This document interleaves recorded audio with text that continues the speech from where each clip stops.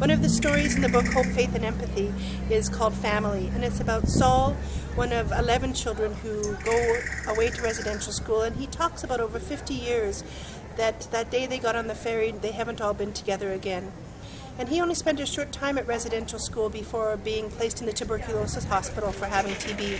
While he was in that hospital, one of the nurses noticed that he would count the tiles on the ceiling, and he would count how many frames were in the room.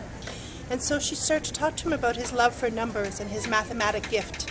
And she brought in her son's algebra book and worked with him about his math, and was able to actually take him out of the TB hospital and have him write his GED at her son's school.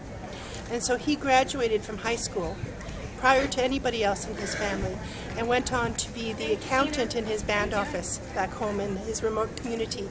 And so that story to me reflects that although he had a short experience at residential school, it was in the TB hospital that his resiliency, and that somebody cradled him, somebody saw the gifts that he'd been blessed with and how to foster those.